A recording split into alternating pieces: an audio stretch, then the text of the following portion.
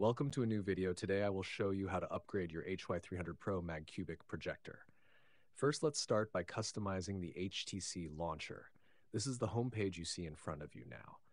Go to Applications. Then click on Aptoide TV.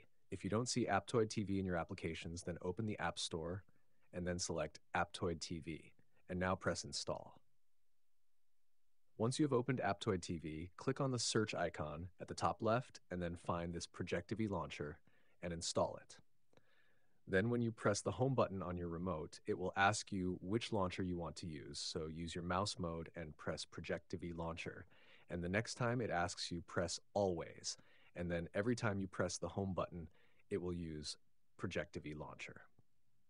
If you need a video where I go into more detail on how I set up my Projectivy launcher, let me know in the comments. Now let's upgrade the keyboard. Open the Google Play Store and search for Gboard and press Install. Now press the 3 lines button on the remote, then click on Language Setting. Now go to Input Selector and now select Gboard. That's it for today. Let me know in the comments if it worked or if you have any questions, and until the next video.